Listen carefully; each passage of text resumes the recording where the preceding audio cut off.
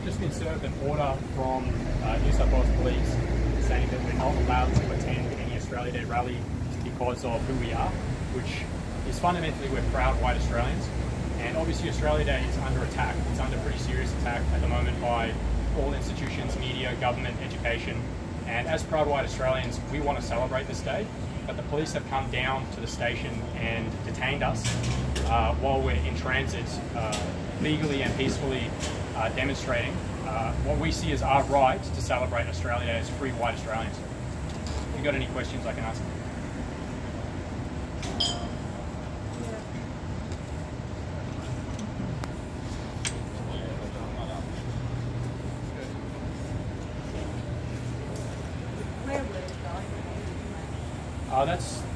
You'll find that out later, so I won't tell you the exact location, but we weren't planning on disrupting anybody else's protest today. We're planning on just performing our own protest as free and sovereign people in this country, and the purpose of today was to celebrate Australia Day publicly.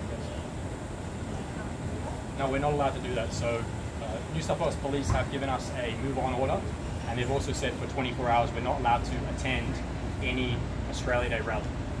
So we've been given a police order that we will be arrested if we celebrate Australia Day in public.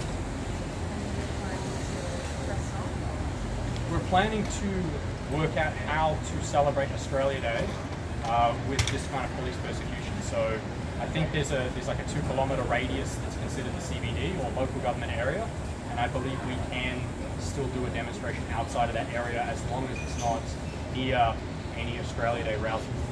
That's my understanding of the law, but they have instructed me that I can go to the police station and collect a written copy of this law, which I'll be doing very soon, so that we can work out where we're going from here. Thomas Sewell. Yeah. Sewell, S-E-W-E-L-L. I'm from Melbourne, Victoria. Sorry, what group? National Socialist Network.